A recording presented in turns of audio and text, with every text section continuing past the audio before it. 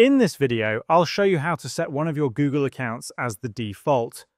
Open your browser and click on the profile icon at the top right corner. This is my default Google account, and if I click on my second Google account and come to the same location again, as you can see here that my previous account is shown as default. If you want to make any other account as the default account, you only have one method for that.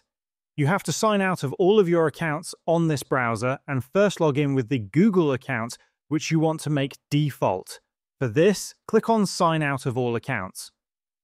Once you've done that, click on the Sign In button at the top right corner. Sign in to the account that you want to set as the default first.